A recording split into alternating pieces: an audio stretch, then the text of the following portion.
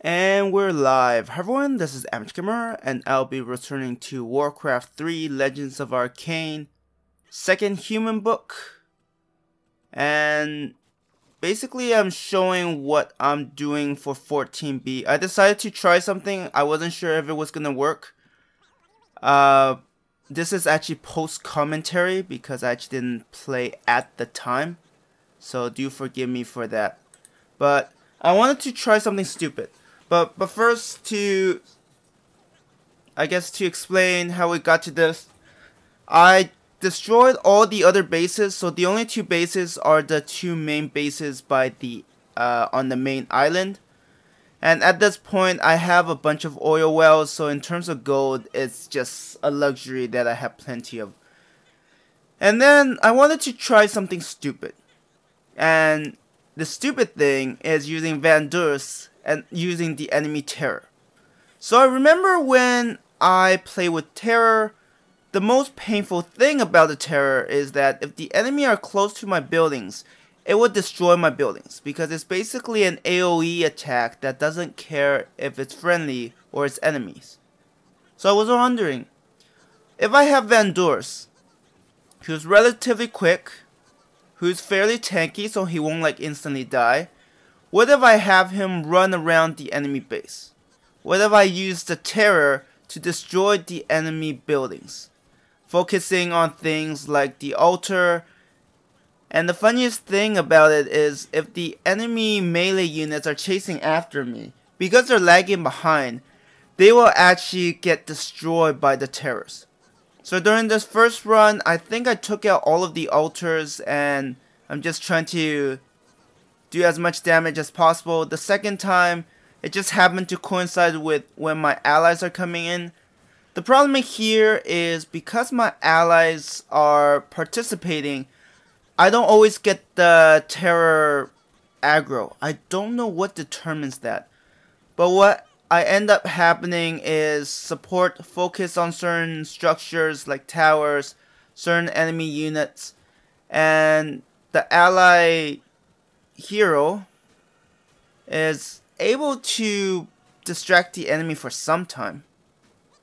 And then once that Captain Orin, I think, perishes, then I get all the aggro. And then there is a trick. So just running past it, because of the amount of health the buildings have, sometimes I need to run around a building a certain amount of time or attack it.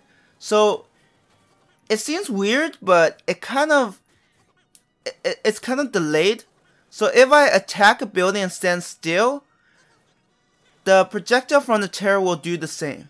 And as you can see right now, when attacking things like castles that have a lot of health, and I also don't know why sometimes the aggro is lost.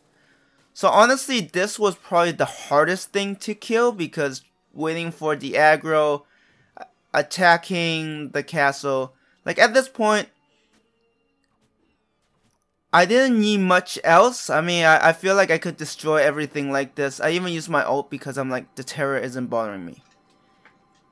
So, while we watch Vandurs use his ult, I do want to mention that at the start of this video, I said that this video began after I cleared out all the other islands that had enemies. So it seems like the oil wells had certain bases that are assigned to guarding those oil wells. So if I destroy the shipyards for those bases, what ends up happening is those oil wells, once you clear out the ships. So if you remember, what happened was, I clear out the ships, I send units to guard, and then soon the enemy keeps sending units until eventually they take it back.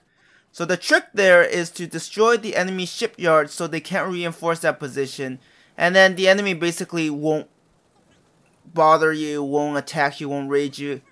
And that's great, because as you can see with my gold, I have so much of it.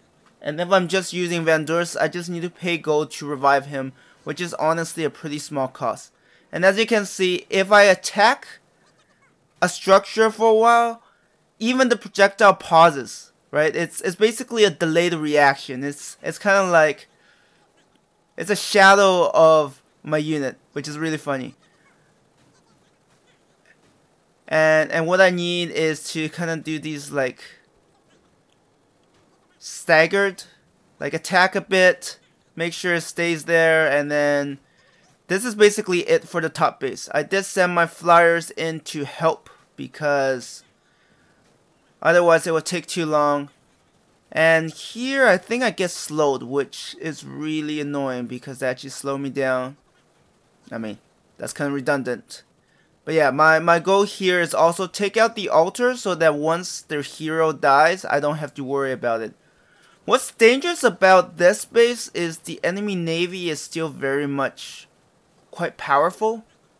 And if I get too close to the coast, vendors get shut down pretty quickly. So I did some damage, but he died. And then I need to restart, but this time, yeah, even their hero hasn't fully healed up. Like, she has half health. So if I, as you can see, if I stop to attack, the projectiles from the terror will stop just long enough for me to... So in some ways you could control how the terror attacks. And I only just realized that there are two. So when I was attacking the northern base, there was only one terror participating. But once I get to the southern base, there are two terrors, which does speed things up because now there are two terrors, twice as much destruction on the enemy bases. But if I'm not careful, it does mean that Durst takes twice as much damage. So there is that. But at least this time I don't have to worry as much about, oh look, the castle takes forever. Yeah, no, they really clear things out. And at this point, it's mostly cleaning things up. I thought I would have been able to finish this particular round, but yeah, dealing with the enemy ships, it's a lot of damage. And unfortunately, because of the, like, what made Vendor so difficult to deal with before is that he has so much open space, right? But once you get to the shallow end, there isn't that much open space to work with. And yes, I did patrol back and forth, but it was not as efficient. And right now I'm getting my Pegasi, I think that's plural, assisting with some of these, and I think my hero is coming. So overall, yeah, it has been a very interesting experience.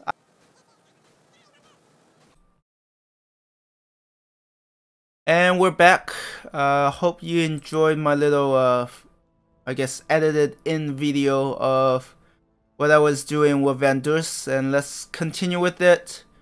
Once we load in, we should be transitioning into the cutscene and then moving on to the next chapter, I think. I'm sorry, sir, but my men have spent hours searching for him. Marin seemed to have disappeared. He and all his machines and airships gone. The Templars whom you had sent to protect him have been found around his workshop. They're all dead. This doesn't make any sense. Marin had a sizable force to protect him. All of our enemies on this continent are either destroyed or too weak to do this. Unless... Apologies, sir, but there can be one explanation only. Marin must have betrayed us. Only his machines will be powerful enough to...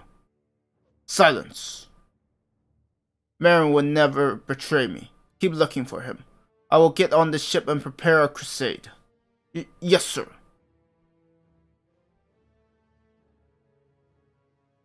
Why have you brought me here, demon slave?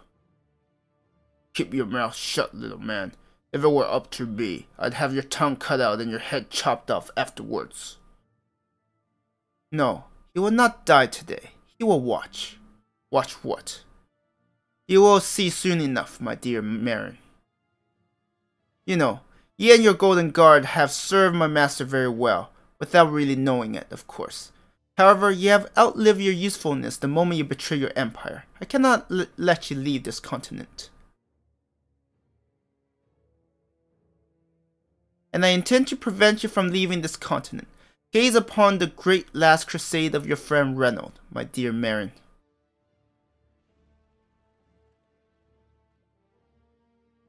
Is it over? Oh dear.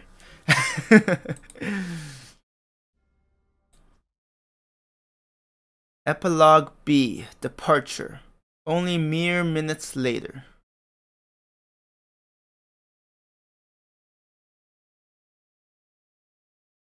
Wait, is it over?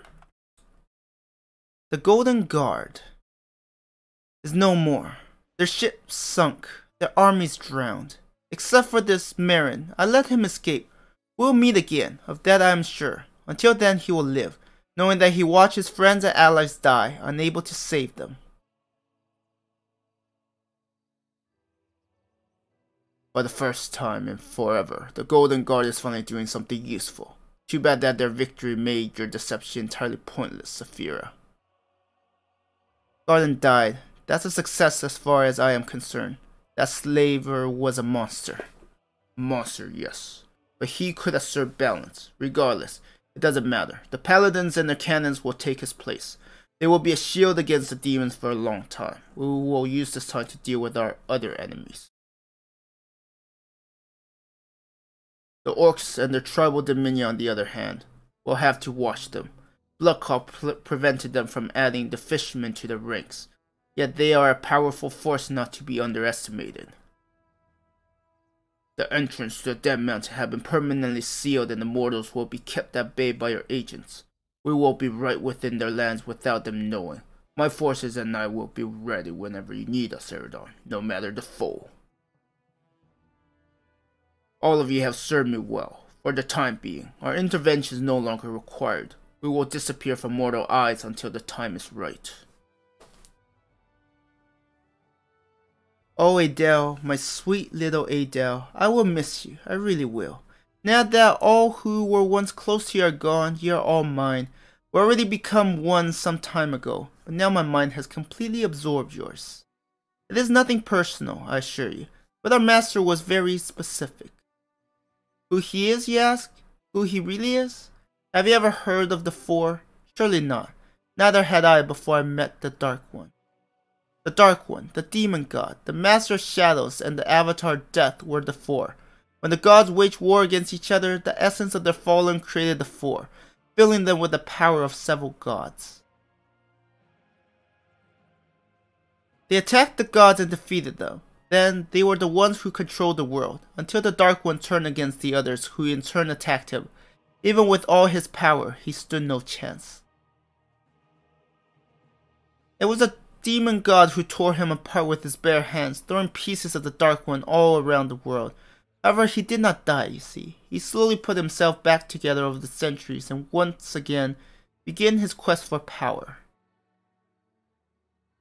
He addressed me while I was driven to madness in my prison. He promised me a way to escape, a way to take revenge on those who wronged me. And you, my dear, were the one he sent to fulfill his promise. Now, you are gone and I am alone again. Well, only for the time being. My master calls. Farewell, Adele. Bring me the bodies of Cora Redfist and Scarlet Retka, as you wish.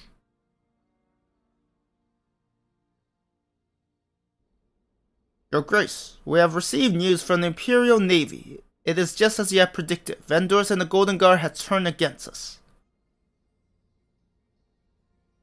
That is most unfortunate indeed. My uncle and his soldiers were loyal servants. But when I heard that Vendors was not dealing with Garden personally, it was obvious. What are they doing now? They are all dead. Their ships have been destroyed only shortly after the Golden Guard has entered the ships. So, both Garden and Vendors have been dealt with. Very good indeed. Our airships will soon arrive at the capital, Your Grace. Very good. Make sure that everything is prepared. Of course, Your Grace.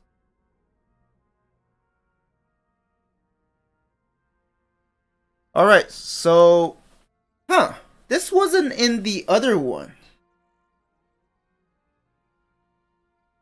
So does that mean they didn't have airships available to them? Not sure. I just realized this is also a very short video between this epilogue and combining the other thing, but oh well. Anyways, short video, and then next I will come back, it'll be the true Legends of Arkain. So I'm gonna end the video here. Thank you everyone for watching, and I hope you have a good one.